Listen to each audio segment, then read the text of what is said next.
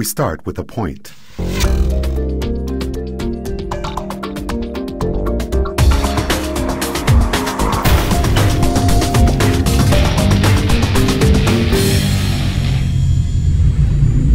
Hello, Rob Bryanton with you once again on the Imagining the 10th Dimension video blog. We're looking at some more of the polls that have been run at the text version of this blog. And the question we're looking at this time was, there is a multiverse of other different initial conditions, universes out there, and they are not just theoretical, they are equally as real as the universe in which we live. That poll ended July 9th, 2009, 85.7% agreed, while 14.3% disagreed. While no one would ever take a simple opinion poll on the internet as being some kind of scientific proof, I do find the results of this poll very interesting. When I launched my project over 3 years ago, I'm sure we would have seen a lot less people comfortable with this idea. What has changed? What has caused experts like physicist Brian Greene of the Elegant Universe fame to state the following just a few months ago in New Scientist magazine? He said, "You walk along a number of pathways in physics far enough, and you bang into the possibility that we are one universe of many. So what do? You smack yourself in the head and say, maybe the universe is trying to tell me something. I have personally undergone a sort of transformation where I am very warm to this possibility of there being many universes and that we are in the one where we can survive."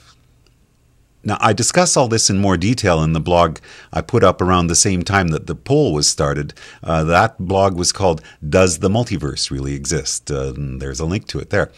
I also wanted to talk about my song, The Anthropic Viewpoint, which I wrote back in 2002. Back then, even fewer people were willing to accept the idea that the other universes are just as real as the one we live in. Regular readers of my blog will already know this song, but for those newer readers who haven't come across it yet, I'm going to show it to you at the end of this video blog. I'd also like to ask you to follow the link we're putting up now for lyrics and further discussion about this concept that Brian Greene is now finally saying he embraces, that those other universes are just as real as our own, they just don't happen to be the one that we find ourselves to be within. That's all for this time around. My name's Rob Bryanton, and next time we're going to look at poll 44, which was about the biocentric universe theory. Enjoy the journey.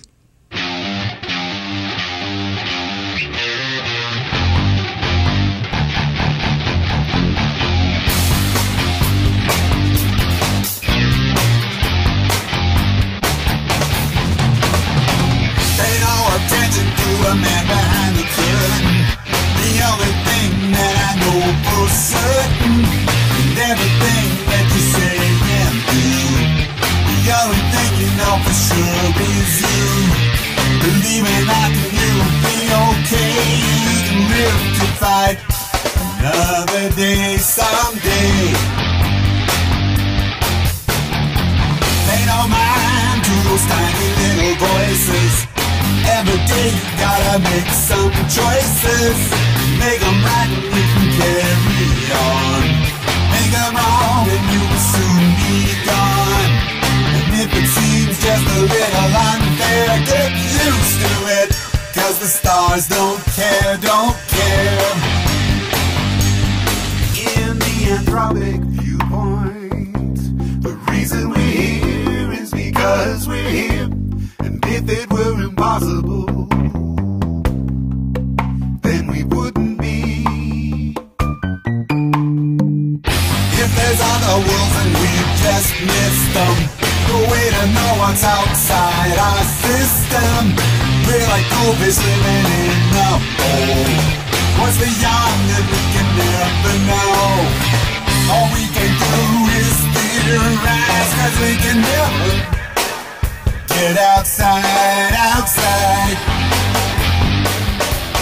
In the anthropic viewpoint, the reason we're here is because we're here. And if it were impossible, then we wouldn't be.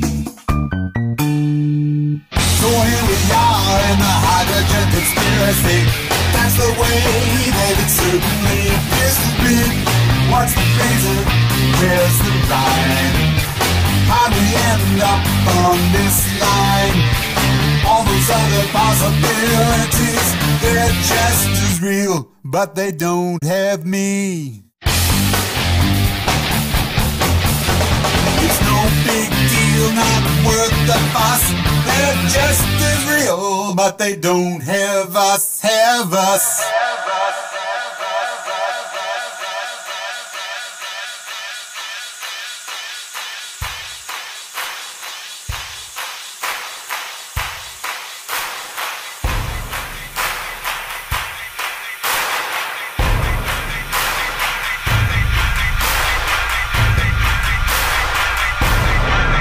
But they don't have us.